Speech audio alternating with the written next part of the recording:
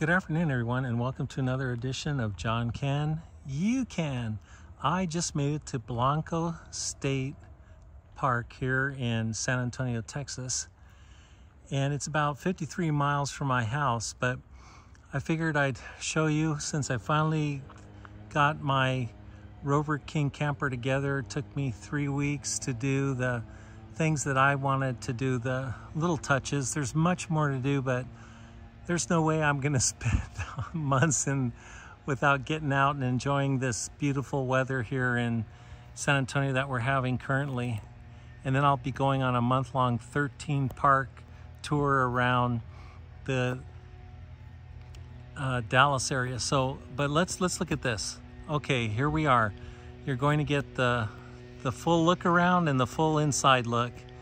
Please excuse my housekeeping. I just pulled in, but I set things up. It took me from parking to now only 30 minutes to get everything put into place. So here we go. All right, you can see the front of my Jeep Gladiator here, and you see the 4 solar panels on top. That's 4 100-watt solar panels that I showed you in the other videos. It'll show you what I was doing and how I was getting all that ready before the camper arrived from Canada. And you can see that wind deflector on front, which is just great because not only is it aerodynamic, the camper itself, it's a NASA engineered aerodynamic design, if you can believe that. And then the roof solar panels were put on in a way that it doesn't cause any drag. It causes very little wind drag the way I have it set up. Okay, let's pan around. Okay, I want to take it nice and slow this time and show you guys how I attach those panels. You're never going to believe it. There's not one hole in that roof from the panels. The only hole that is in the roof is the electrical connection, which is on the side up right there. See that right there? Okay, say one giant finger, huh? Okay, so let's pan around. Let's get a nice look at this guy here as we go around in a little roundabout way. Okay, so we're circling the actual RoverKing. I'm gonna have to back up some so you can see more. Okay, here is the right rear quarter of the vehicle. You can see it has really nice big double mesh screened windows. That's black nylon military grade ripstop. Has a great picture plastic window vinyl, which is UV resistant. And you can see the cabinet on the right, the long one, that's a 4-inch wide by about 40-inch long and or 30-inch long, and it's about 15 inches tall. And the ones in back are more boxy like, but hold good cargo if you want to. But I did something different on my right side here. I put the diesel heater inside this panel on the right, so it has the diesel heater inside. And I think I showed that in another video, so I'm not going to repeat it. Just look at one of my videos and you'll see that I put that panel on there. And now let's take a close-up at the tailgate. So we're closing in on the tailgate, and what I did with you notice the camper fits inside the tailgate, so all the lighting, your normal lighting, is all there.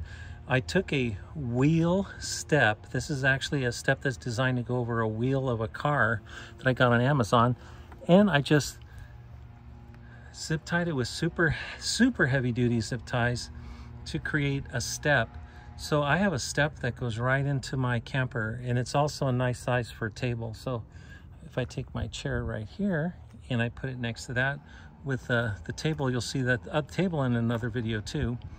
You can get a nice little table there in the afternoon, have a nice drink and chill out. So I put my diesel gas on the same panel side as the diesel heater, and here's the hole for the diesel heater here. I finished it off with a silicone wrapping that I could get inside, and downside in here inside the cab itself I have the actual hookup for the diesel. I just leave it off because you don't want that rattling around in the wind while you're driving, right?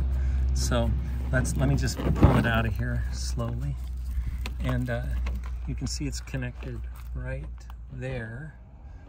Okay, and I plug it in right here. Just plug it in, right? It goes right in the socket here, right in this hole. You can see it's got just enough space to make it in there, and then snug it on, and voila, you have a diesel heater. And I already cut the muffler pipe there, which I explained in another video. And this heat comes out and actually helps to reheat again the insulated hose, and creates, you get a twofer, right? You get more bang for your buck as far as heating goes. This side actually has a table, a little work shelf that folds out and becomes a work shelf. I'll show you that in a short video, but I don't want to disconnect the diesel gas can just to show a little tail, although it's super innovative and it's neat to have, because if you want to cook outside, it's here it's about 2 o'clock, I think, and or close to 2 p.m. in Texas, and this side, which is the driver's side, is going to have shade, so it's a great place to gather and put out drinks on the little shelf, chill, talk. But wait till you get to see the inside. I know you're all going, come on, show me the inside already. Okay, so there you go. That is more of a panoramic. I made my own brackets for the solar panels, and I also use these lighting. These are actually for flow lights on a movie set or a concert set, and I took those clamps and I Loctited them on, and built my own aluminum clamps. That everything up there is aluminum to secure it down without having to use any holes in my roof, which I'm really kind of stoked about. Okay, so what do you say we go inside? Okay, here we go. Nice glass window there, UV, nice dark. It has a nice curtain on it. You can see that here. It also pops open and has a little, it'll pop right out by itself. Isn't that cool? It's got a latch and it pops out. So if you want extra ventilation, it has two nice mesh cargo nets on the door too. Extra cargo net stuff, right? Okay, well, I didn't secure the table all the way, obviously, because it's slanted. I'm sorry about that. But here is the inside. Pretty cool. I have my cabinets in. I've got a transformer hanging there from the fridge because I haven't tidied everything up, but looking pretty cool. And I have a cabinet here underneath that has canned foods and other foods, dry foods in there, snacks. And this is my sink. I can't wait to show you that. And up top, I have all this extra space. So what do you say we walk in? We're gonna walk on in. There we go. See my foot on that thing?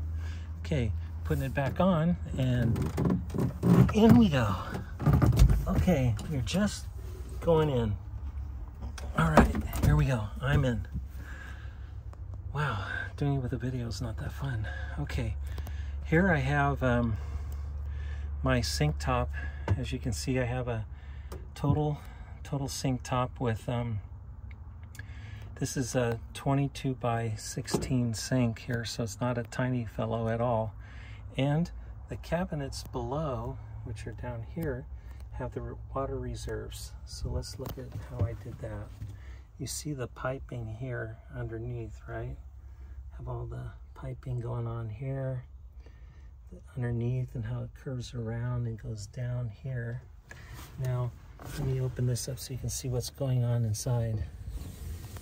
There is the gray water container, and these are fresh water, and I already have them filled with fresh water. the pump, the actual foot pump is over on this side. Here's the foot pump right there. And you can take this foot pump out, like I'm doing right now, set it up, and you see the sink up here, right? So if I foot pump, I don't want to really waste water because it's not really cool, but here's the foot pump. I'm going to depress it. You can see the water starting to go through. See it? Already, that's only 2 pumps. Water's coming out of the sink already. Okay, there you go. You saw the water come out. Okay, there you go. Works fine.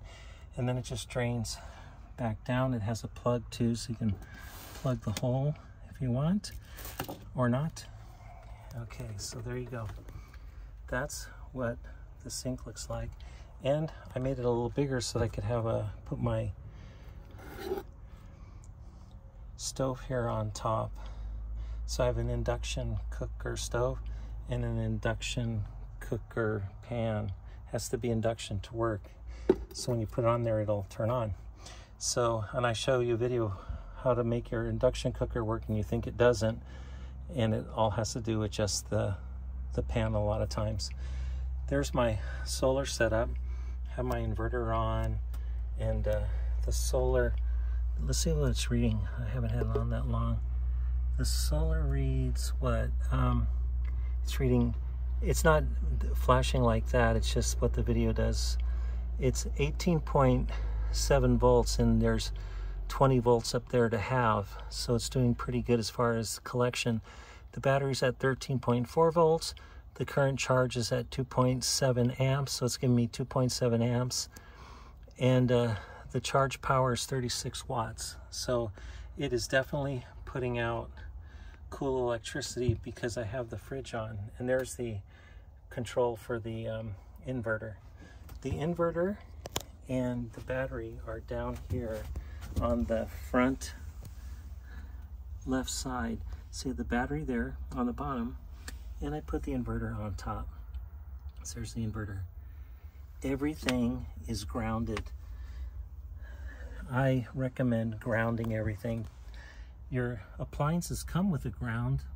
Why would you not ground it? Why would you want to burn it out? So I grounded the solar too. All the green lines are ground. And so I grounded the solar, I grounded my controller, I grounded the battery, and I grounded the inverter. And here's the fridge. It's a big boy, not your little tiny fridge. I brought the big one along because you can have drinks, and I have a couple heads of lettuce in there, tomatoes. I love salad. But oh, grinding my coffee. Oh, I can't wait to grind coffee in the morning. I have my grinder here. I've got Cafe Ole from Texas.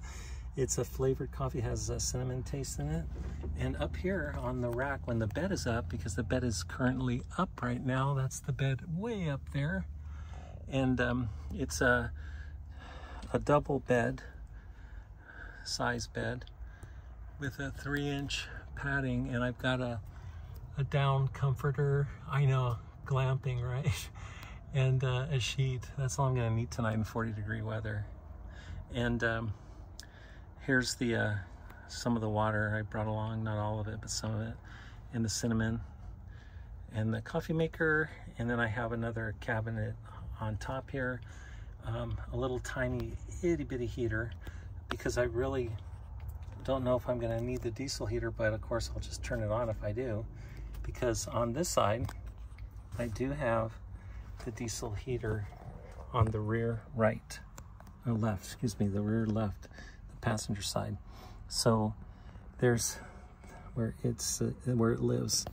It lives in the very left-hand corner next to the coffee. And so there it is. And so this, you just hit the power button, and then it starts to go through its cycle, and it starts up, and then you can change the heating and the timing, and it also comes with remote control, so if you're in bed you can just shut it off. It's kind of nice. again, the picture windows are really cool because when you're laying down, you can look out and check things out. When I get to Big Bend in Texas, it'll be neat to see all those hills and all that scenery and be in the wide open. But this is my test run. So I'm at a park that's only 50 miles from my house. So there you have that. Tomorrow I'll take one with taking the bed down, opening up where the heating is and everything else. But isn't that cool? I've got the basics in, and I'm ready to enjoy a nice stay and have a nice salad tonight. I can't wait. Here's the table. Of course, I didn't really show that, but it also rotates. The table rotates. And I have one of those little tiny TVs with a remote antenna, so it'll pick up basic stations, which is kind of cool. Better than no stations, right? Yeah, way better than no stations. Okay, there is the quick around. Here's the seats. They're still in plastic because I haven't even unwrapped them yet. And oh, also this whole unit here folds down, and it'll go flat. So all you'll have is this 4-inch piece sticking out here, and this goes only 2 inches from the wall. So I can actually sit 2 people there and sit 1 person here on this side. So if I didn't have the fridge, more space, right? If I was doing just a no fridge thing, but it's kind of cool to have a fridge if you can put one in. Why not? You can hear it humming. I can barely hear it humming just to make a little noise. All right, and it's set at 40. It's at 43 degrees is what the temperature reads on it, but I have it set at 39. So it's going to cool down to 39 degrees, which is fine for veggies, right? You don't want to freeze them, so 39 keeps them nice crispy cold. Yeah. All right. Thanks for watching. Today is Tuesday. It's, I think, the 30th of January, and really appreciate it if you guys would subscribe and follow me. I try to do and explain things differently. Have an awesome Tuesday afternoon.